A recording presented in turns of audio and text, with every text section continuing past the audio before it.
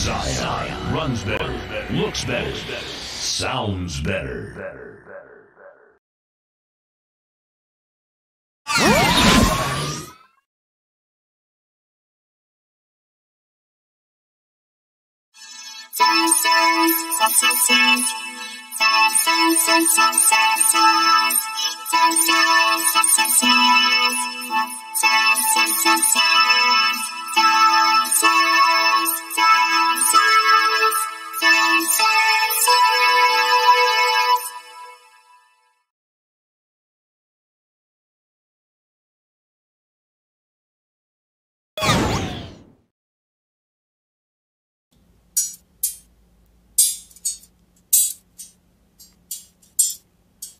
What I'm catching with this is a lot of those little finger squeaks and slips and other things that might just be a bit bright and harsh. So with this turned on, we get a little bit of a smoother sound overall. So let's go into kind of the main section here.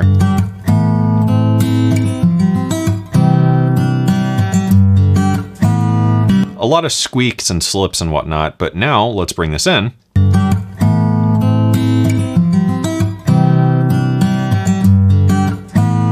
So that's a really, really easy way, just by adjusting the sensitivity and high pass frequency, to get a nice smooth acoustic guitar that doesn't have some of that squeaky harshness to it. Finally, here's a really classic trick that a lot of people use to get a nice wide sounding acoustic guitar. And I think at the moment this recording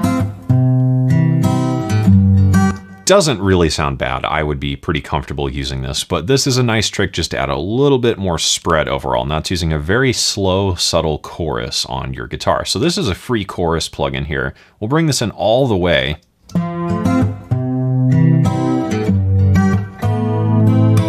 So that's a bit much, but if we blend this in maybe about 10 or 20%. Let's turn it off. Bring it back in.